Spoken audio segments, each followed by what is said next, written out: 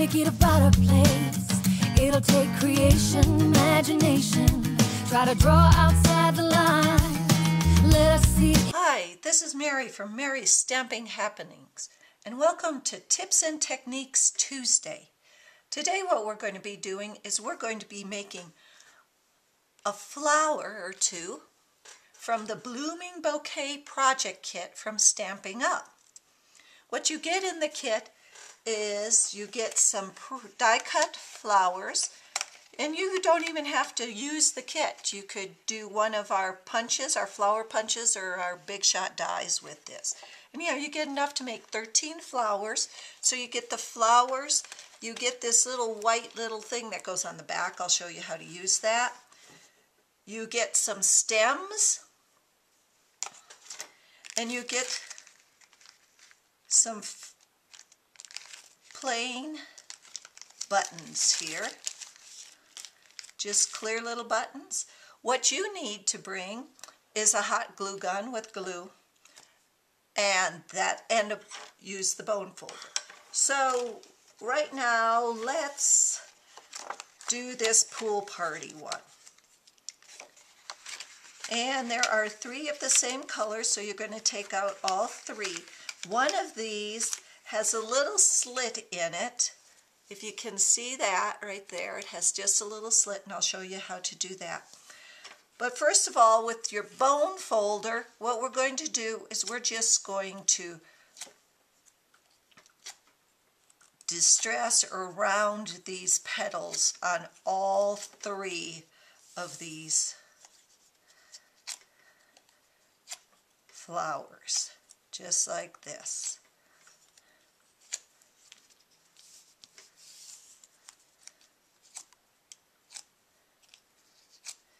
Now you can get this kit from Stampin' Up. You can go to my website, marytroutner.stampinup.net for more information, or my blog at marysstampinghappenings.blogspot.com.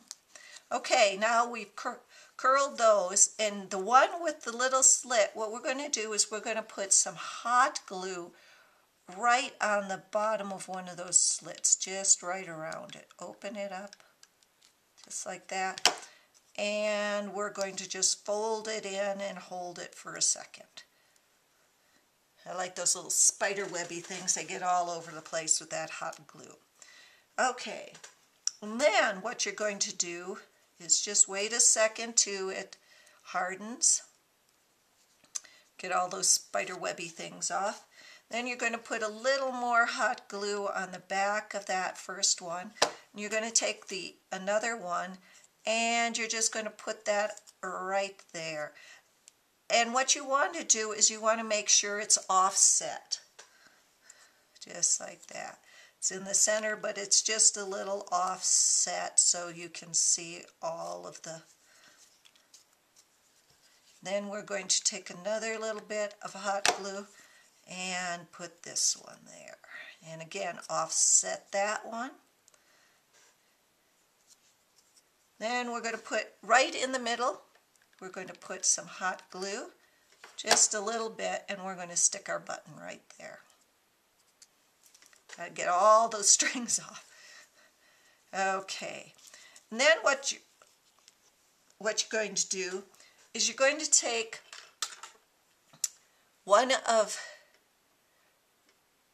the stems, and you can just bend the end a little. And I find it works better, just put it on something hard and bend it up almost like an S or a Z, or else it'll be a little off center. So what first you're going to do is you're going to take that little white little circly thing, and you're going to put it on because it's supposed to be around and make it look a little bit better, but I don't think it does, but it just covers up some of that green. And then you're going to put a little bit of glue right on the back of that, and then you're going to stick that right there, and then just slide that down to cover that up. And you're going to wait a few minutes just to make sure that it's all dried and hard. I already took it off once too early, tried to pick it up, and it just, so you got to wait till the hot glue cools off.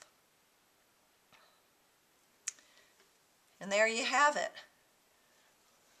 One of the Bloomin' Bouquet.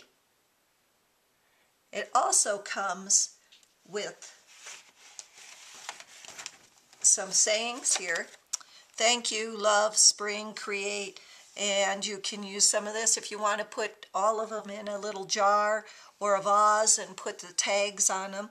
Or you can even, I'm thinking of what I'm going to do is I'm going to cut these, cut the little stems, and then I'm just going to use one of the tags, the thank you, and just put it on there and for a thank you present for some of my folks.